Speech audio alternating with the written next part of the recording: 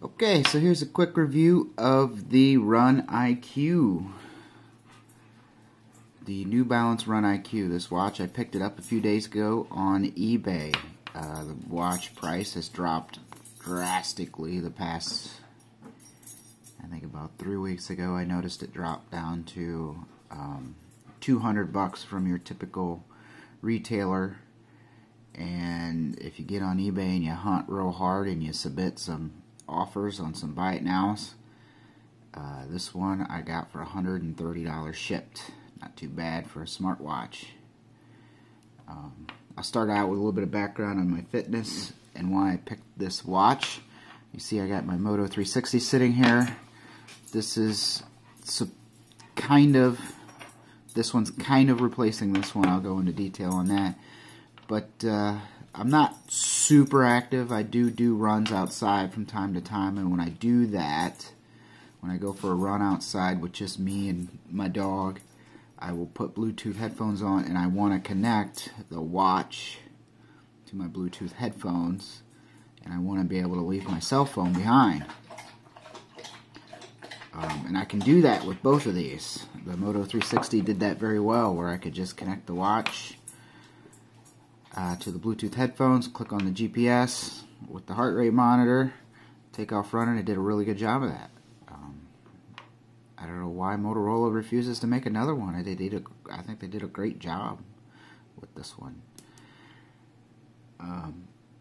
What did I expect when I got this one? I expected it to do what this one did, but I wanted a better screen. The battery life was getting a little short on this one, and I wanted a little bit better battery life, and I also wanted to be able to replace the bands, which I can with this one. This one does have replaceable bands. The Moto360, I've had this one 7-8 months now. I used it all through the summer. And I forgot to note that most of the time I am running and exercising indoors now. I'm here in Ohio. Weather's getting crappy. I joined Planet Fitness, and so most of the time with the Moto360, I would use the Moto app, which had an indoor run feature, and I would just click that on, and I would do weightlifting, elliptical, treadmill. They've got, what do they call it, an arc trainer in there.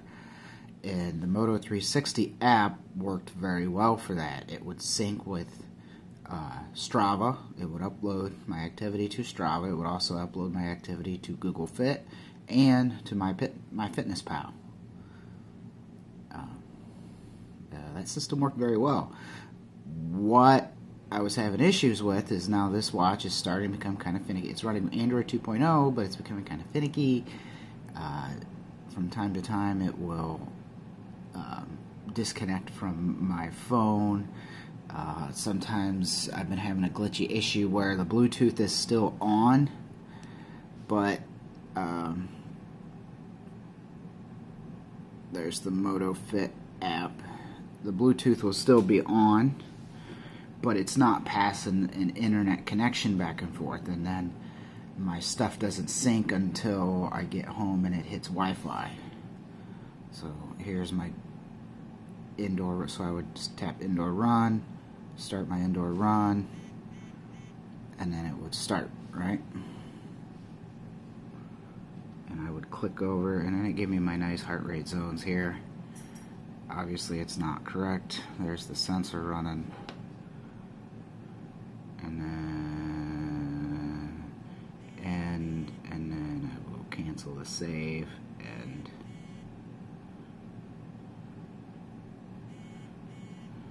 it'll save it anyway. Anyway, that's enough about that. It's a great watch. So what's wrong with this watch? I'll start right off the bat with the size. It is huge, and that is one of the big disappointments. This Moto360 was nice and slim. I'll set this one on top of this one. You can see. Nice and slim, nice and tiny. And also when you look at the front of the watches, the bezels compared. There you go, you can compare the bezels. if they would just get rid of the huge bezel on this watch, we would be leaps and bounds ahead. Motorola did a good job with this band. I never had issues with this band.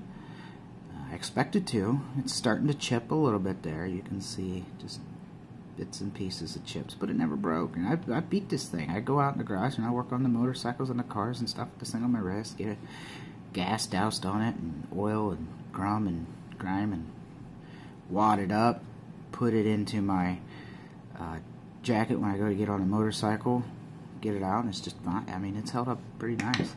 I haven't done all that with this one because it's big. If I start working on something, I'd take the thing off and stick it in my pocket or set it aside. And also when it is on my wrist, I mean, the other issue is if you look where Motorola placed this button, you see where the button is. When it's on your wrist and you roll your wrist back, you're not going to push that button. Take a look at where these buttons are. We've got 3 buttons. Now I like the idea of having multiple buttons because I can quick launch things with these buttons. This one and this one will quick launch. This one goes into the apps. Nice and smooth menu. But the issue is now I get this giant thing on my wrist and I feel it. Now I haven't accidentally pushed the button yet. It's been pretty good about that. But the thing's just big. And what I find myself now, I will use this one when working out and exercising. I'm still coming back to this one to wear from day to day for my notifications and whatnot. The sensors and accuracy. The heart rate sensor seems more accurate than this one. It is bigger. I have less issues with it, and also the accelerometers seem more accurate with this one, counting the steps better and the motions. For the apps, what I use Google Fit with this watch when I'm out exercising. So I will, if I'm on the treadmill, I'll tap treadmill. It won't use the GPS. It'll use the accelerometers to count the motions. It's got the heart rate sensor. There's the heart rate sensor. It's a bigger sensor than this one, so obviously it's going to track it a little bit better. So we'll go ahead and pause and run. I'll clear those out later. Google Fit will not sync with Strava automatically, but I am able to get Google Fit to sync with MyFitnessPal, which is good. It will, for some reason, Google Fit, I don't think has an option to sync with Facebook. That was one thing I liked about this one. It would sync to Strava, and then Strava would automatically upload to Facebook. I kind of like, you know, if you didn't track it, you didn't do it, kind of deal. Processors. I think this one has the Snapdragon 400. It is definitely getting slow and choppy. It will crash an app every once in a while. When I go for a run outside now, and I ask it to play MP3s and track my steps with Strava, track my location with Strava, I'm pushing it. It may crash. It takes a while to get it up and running and going. It may crash on me, but typically if I get it going here at the house and kind of don't mess with it, just start to run and end the run, and it'll save, it'll work. But getting all that to work. Now this one I have not done a standalone run with the GPS, but I have used the Bluetooth to sync directly to the headphones, and it was kind of choppy. Not as smooth playing Bluetooth as this one was. This one has an Intel processor, the only one of the few watches out there with an Intel processor. It is much quicker than the Moto360, much quicker.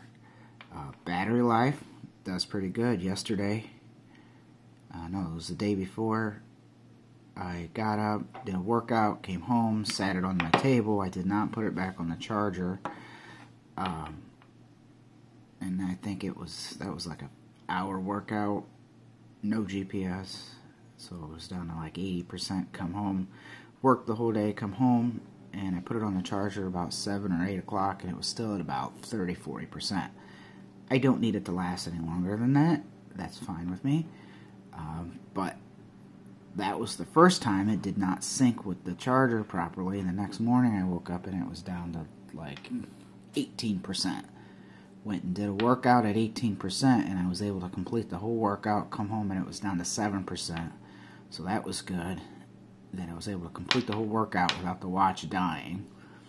I put it on the charger, and I went ahead and used my backup Motorola the rest of the day. The chargers, wireless charging, awesome. Never had an issue with it connecting, and it worked great. Just, I love being able to just drop the thing on there. Don't worry about it. Also, the charger, the wireless charger that Motorola sent with me, came with a charging brick. Means a lot. This New Balance watch did not come with a charging brick in the box. I got this, and then there was also a cable. So I had to go out and find my own charger brick.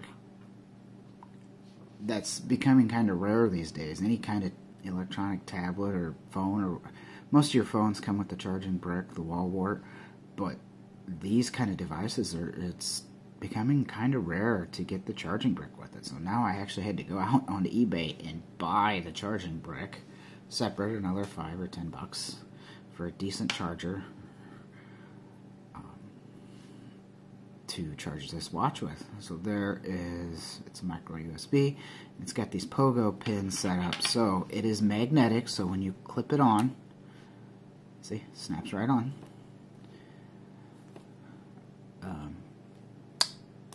And those connect. Now, as you just seen, you'll hear it click, but it ain't connected. You gotta kind of wiggle it, get it on there. The other thing that worries me is I had a Garmin watch that had these pogo pins, and after about a year of use, the connection here started getting a little iffy.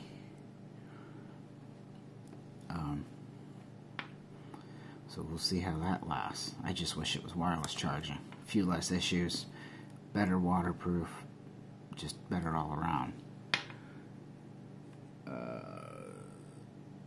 Let's see, and I already talked about the price. I've covered all my topics here. The screen, let's see, you want to see the screen up close? Very good, decent screen. You got to remember, you're paying about $150 for this watch. I paid $100 for this one, used, in February or so. This one I paid $130 for. This watch was released in February for $300. They just dropped the price to an official $199. You can go into Best Buy and get it for $199, but you can get them, and I bought this one new for $130. Not a refurb, but there's the watch. You see it scrolls through the feeds pretty quickly. Go into a workout, loads quickly. Oh, and then the shortcuts, you can set these. I have this one set to go right into a Google Fit. This one's set to go right into music. And this button will only control the music from the watch. You're looking at the watch app, the Google Music Watch app. So if I come into the Google Music Watch app, music play music, and it says it's connected to my Wi-Fi is what it's connected to, and then come into my library and see it loads fairly quickly. Playlist, thumbs up, and this one check mark. That's because I've loaded it into the watch. It's got 4 gigs of memory on it. So there you've seen kind of how fast that one ran. Let's try this one. Kinda choppy. Where's music? Google Fit. Store. Oh, where'd it go? Oh, right there. So we'll wait. Are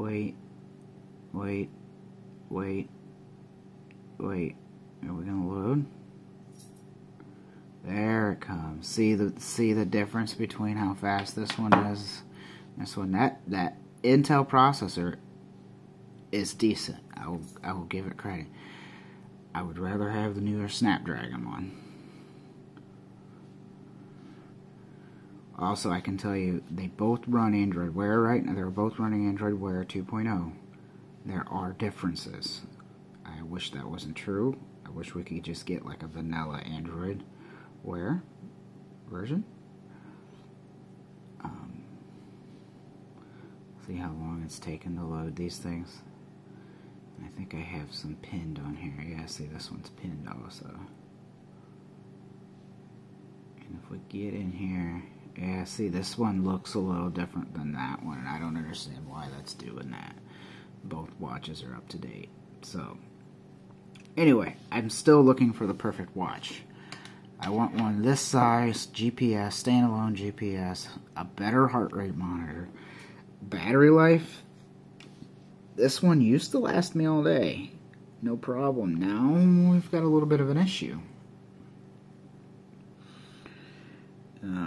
I'll come home at the end of the day after a workout in the morning, just like before I described it. I would come home at the end of the day and it would be down around 12-15%, which is a little too shy at 7-8 o'clock, because if I got stuff to do after work, this one won't cut it. This one will go ahead, and I think it'll make it the rest of the day. I don't know if I'll sell this one off or not. This one's sticking around. I mean, you can pick these things up for $50, and that is a killer price for these units right here. You can pick a decently used one or refurbed one for $50, and shoot, the thing works fine for $50. GPS is accurate. The sensors are halfway decent. The heart rate monitor is I come across some cases where it doesn't want to read my wrist very well. This one I haven't had issues. So that's that. Any questions, put them in the comments. I'll try to compare them. I'll try to answer your questions. But there's not too many reviews out there on this one.